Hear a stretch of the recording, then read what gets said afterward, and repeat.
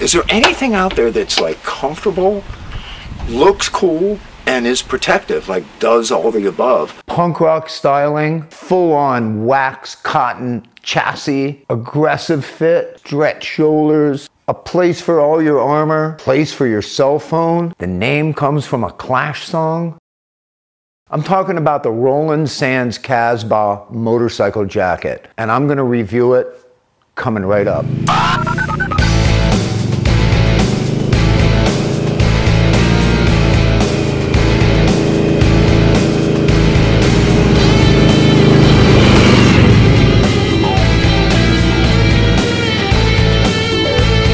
Today I am reviewing the Roland Sands design Casbah. We're into day 2 of fall, so you got to kind of embrace it a little bit, and what a better way to embrace it with a mid-weight jacket. If you know me, you know I don't do hardcore tech reviews. I'm a user. This is like a user review. It's what I find works for me. It's what I think looks cool and works well. Stuff that I just use and like to use. The number one thing, bottom line, is this jacket is bad at. Another thing, it's very protective. When you meld something that's really cool with something protective, you have a winner.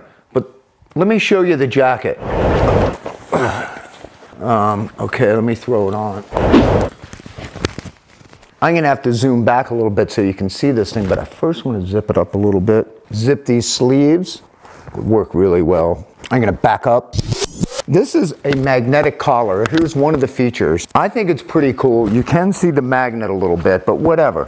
So when you have it unzipped like this, you just go like this and it snaps back over. So why is it a fold over? If you go back to the 50s, the way those jackets were designed, it was like if there was 2 pieces of material, it would keep you warmer than 1 piece of material. So that's why it folds over. You can leave it open, all the way open, so you get 3 different comfort levels.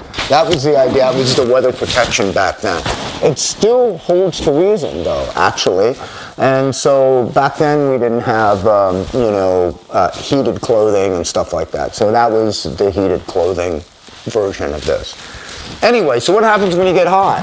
Well, you unzip it a little bit, maybe unzip it all the way here, and then you start pulling these vents. Then you pull the vents in the back, or you can open it all the way, which I don't suggest, because if you have it at least just part way down, if you were to crash, then your armor stays in place. There's shirts with armor in it, and people get them and they get it too big, and the armor just moves over to the side if they crash, and it doesn't do them any good. Your stuff kind of has to fit a little bit tight, and that's just something that is just a reality if you want your stuff to be protective. Plus, you know, it looks pretty cool. Make it tight, make it cool, and make it fit well. This thing's got that 50s cafe racer thing. It looks good on those kind of bikes. I've been wearing it on the Indian Scout Bobber. I would totally wear this on my Norton. I would totally wear this on my Triumph Thruxton. I would even wear it on my BMW GS. I don't care.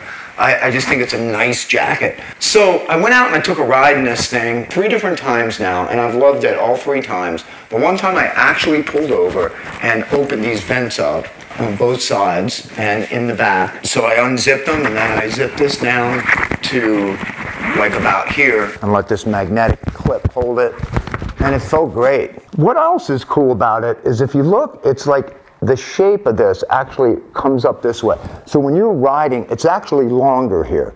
I kind of have monkey arms to begin with. So when you're riding and you stretch, plus this has some stretch right here.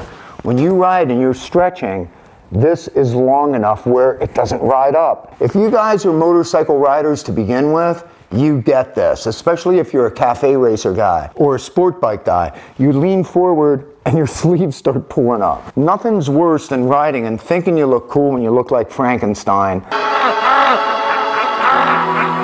Plus, he added this little angle to it that looks pretty darn bad. As a matter of fact, oh, there's a wicking material in here. Inside of this guy, right here.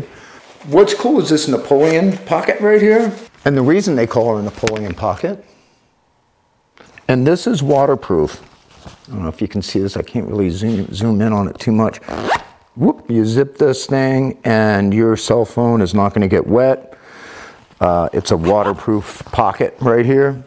I am going to put some of the specs in the description so that you can see. I'm 6 foot and I go about 187, and I'm in a large. So that gives you an idea of, you know, what size you might want to wear. When you start putting protection in, it's going to get tighter. This would not be a summer jacket, at least not in Southern California. This would definitely be a fall jacket or a spring jacket. Cold weather, not so much. I love this thing. It's just got that cool punk rock inspired thing to it. I love the vibe. I really do. That's it for my review of the Roland Sands Casbah jacket. Take care of each other and keep rock alive. If people like this channel, what are they supposed to do? Subscribe and leave a like down below and turn on notifications so that you don't miss another video.